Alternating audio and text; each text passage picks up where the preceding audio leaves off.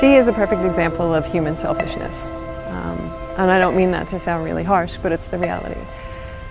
She was taken away from her parents at a very young age, put in a box, thrown on a boat, and shipped across the ocean to be in a zoo so people can spend 30 seconds looking at her, you know, say her name, wave, and then they move on and they forget all about her.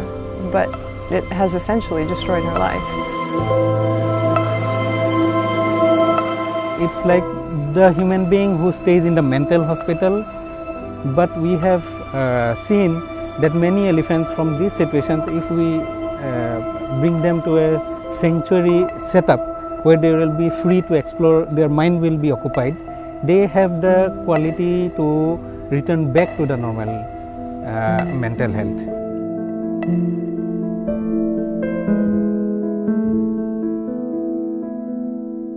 La decisión política está tomada, la decisión de los trabajadores está tomada, pero quiero ver que llegue, que no pase nada, que sea realidad.